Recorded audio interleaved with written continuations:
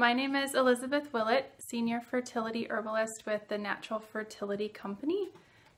We bring to you information and products from the naturalfertilityshop.com and naturalfertilityinfo.com.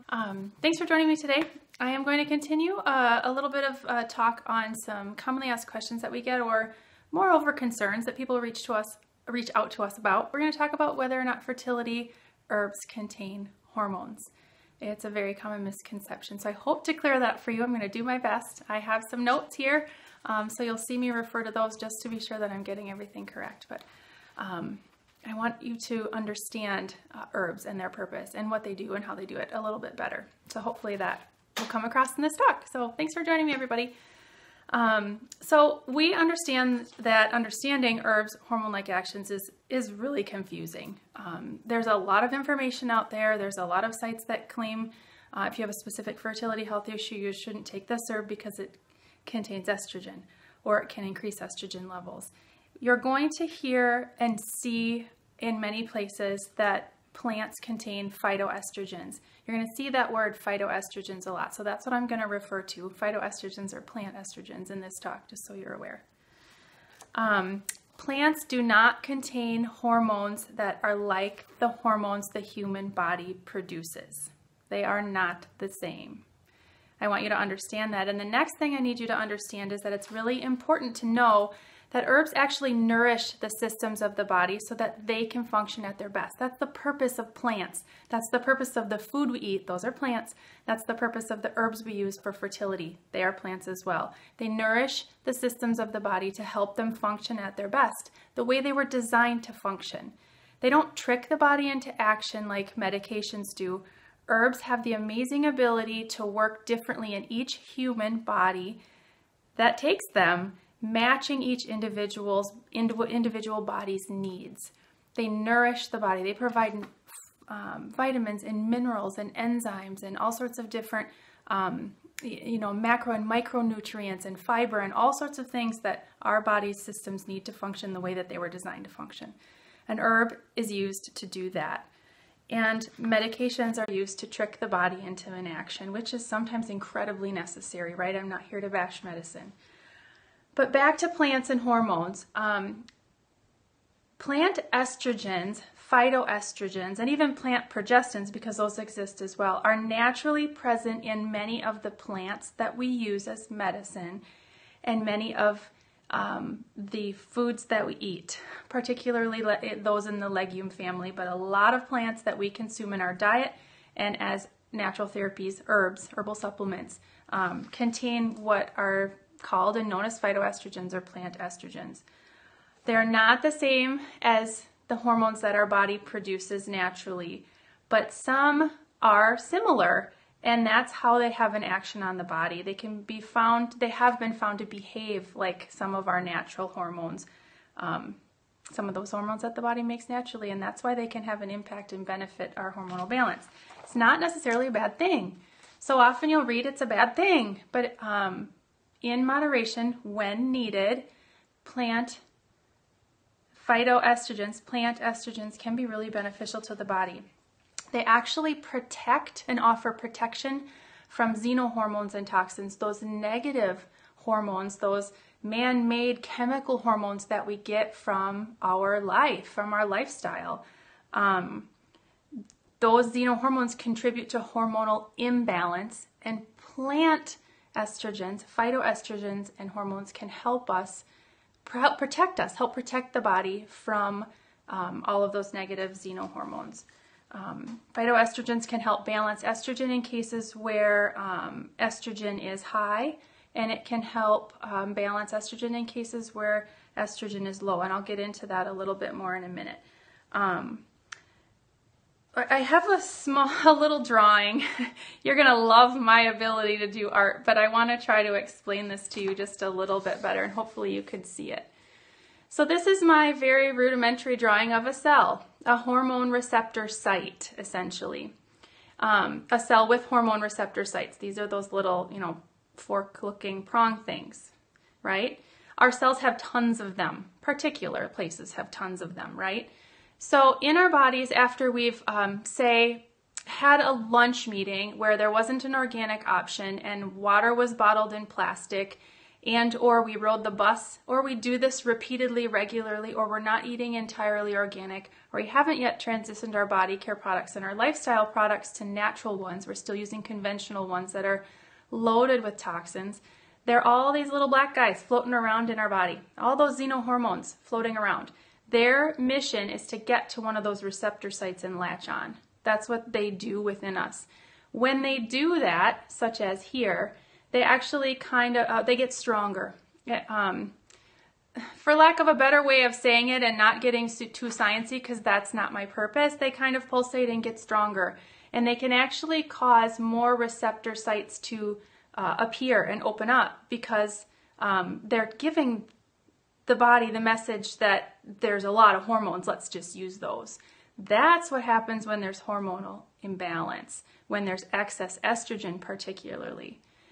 So all of the good plant hormones and our body's natural hormones are in there too. When we take an herb, for example, you have hormonal imbalance, you know this, you have excess estrogen, and you start consuming a fertility diet and taking a DIM supplement and perhaps drinking red clover tea because you've heard of how nutritious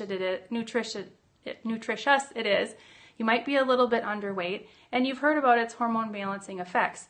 So your food and your DIM and your red clover are all these little, what I've drawn as turquoise or greeny sort of circles, are in there too, and they also are rushing to receptor sites. And the more we eat of those, the more there are in there to get to receptor sites, and when they do make it to a hormone receptor site, they block these bad xenohormones and xenoestrogens and toxins from those sites. That is how they can be protective of our hormonal balance. Hopefully that wasn't too technical or hard to understand. So phytoestrogens can actually have a direct action or an indirect action within the body. Direct plant estrogens bind to the receptor sites like I just showed you. Their chemical structure is very similar to our natural hormones that the body produces, but they're not the same. I've already said that. I'm going to say it again. Research suggests that phytoestrogens are actually only about 1/400th to 1/1000th of the potency of our natural hormones, our natural circulating estrogens. So while they are mild, plant estrogens are mild, and they aren't as strong as our body's natural circulating hormones, they still can bind to those receptor sites and protect us, and moreover nourish the endocrine system so the endocrine system can make more of the hormones that it needs for you to have hormonal balanced hormones. Plant estrogens are low potency. We just went over that. They're very gentle. They can bind to receptor sites, and this can actually help women with elevated estrogen levels lower them. It's one part. Plant estrogens, herbs, can be one part of a program to lower elevated estrogen levels. There's more to it. You've got to make dietary changes. You've got to make lifestyle changes to get rid of all of those sources of xenohormones that your body is using or getting them from, I guess. And work on helping the liver properly metabolize those excess hormones as well. But plant estrogens can also help women with low estrogen to modestly, really gently and easily raise estrogen levels. Again, back to this isn't the so bad part about phytoestrogens. They have a really great way of helping us achieve hormonal balance. So again, just to cover, phytoestrogens actually support the body by binding to receptor sites, like you saw in my little drawing a few minutes ago, helping to protect that site from being used by a xenoestrogen or a xenohormone, which is really, really, really strong. They're very strong. Xenohormones, I should go over again just to cover, come from pesticides and herbicides on our food that we eat if we're not eating an organic. Hormone-injected food animals if you're not choosing, free-range or ethically raised animals, organic meat. Plastics, most certainly plastics, commercial body care, cleaning products, laundry care products, laundry soap, stuff like that, polluted water, hormone-containing drugs. Some of you on this journey have been through IUIs and IVFs or have tried birth control for a variety of reasons, and while that's all fine because it can help some women, those are hormone-containing drugs, and those that you're introducing xenohormones into the body, and it can cause a situation of hormonal imbalance or excess. So we want to be supporting the body in properly metabolizing that, and herbs can be a part of a program to do that.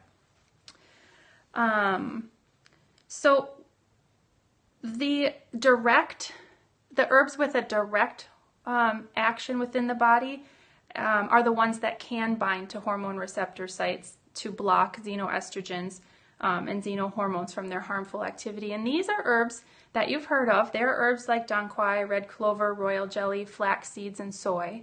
There are more, but those are just some that I thought would be probably commonly understood or heard of. And then there are phytoestrogens that have an indirect action or not a direct plant hormone.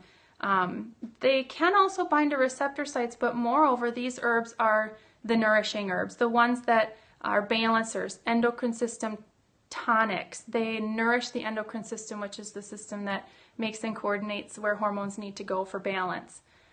These are herbs you've heard of too, probably. They are vitex, maca, wild yam, tribulus. Those are some common ones that I'm sure that some of you have heard of.